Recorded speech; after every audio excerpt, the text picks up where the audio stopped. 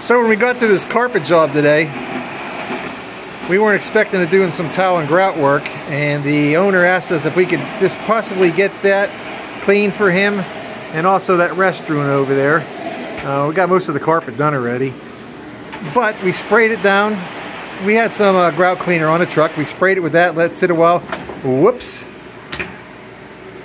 That happens. And we ran the CRB brush machine over the grout lines. Actually stood on the post there.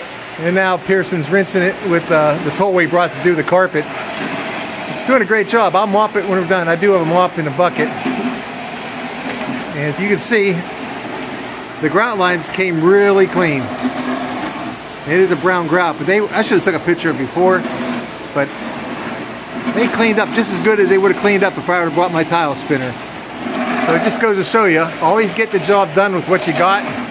You know, don't be one of these guys, hey, I'll have to come back later and do it when I bring the proper tools. You know, use your brain, use your head, and get the job done.